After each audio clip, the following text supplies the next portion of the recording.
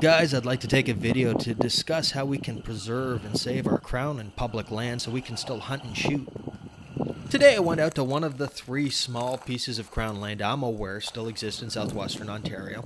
And out of the 3 I'm aware that the one is currently under attack by the municipality and its neighbors because people are doing unsafe things, blatantly disregarding M&R regulations, and just giving hunters and shooters a bad name in general.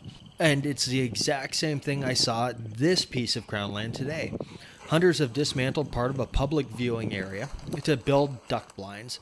Hundreds and hundreds of shotgun casings lying everywhere.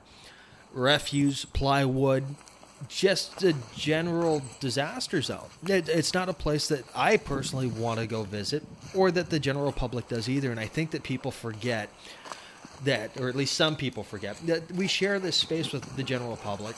And when they see this, they start complaining to their governments and their municipalities that they don't want us there because we're destroying it. And there are very few people, but there are people from our community that are destroying it and ruining it for everyone.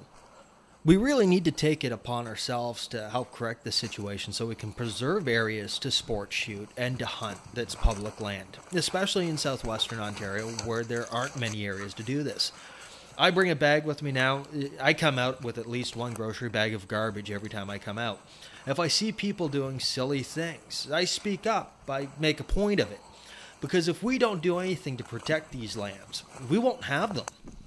I know supporting shooting organizations, hunting and fishing associations protects our wildlands and our hobbies. But what I guess I'm really asking for is for everybody to take it one step farther and take it upon yourself. Next time you're out in the woods or on public land, if you see something that's broken that you can fix, fix it. If there's garbage or refuse and you have the ability to take it out with you, do so. There's a small percentage of people that aren't going to do this, and they're the people that ruin it for everybody. I want my kids to be able to go to public land, especially in southwestern Ontario, and have a place to hunt, fish, and shoot.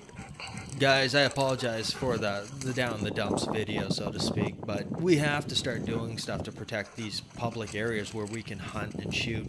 There's not many of them left, and without each and every one of us doing our part, we will lose them.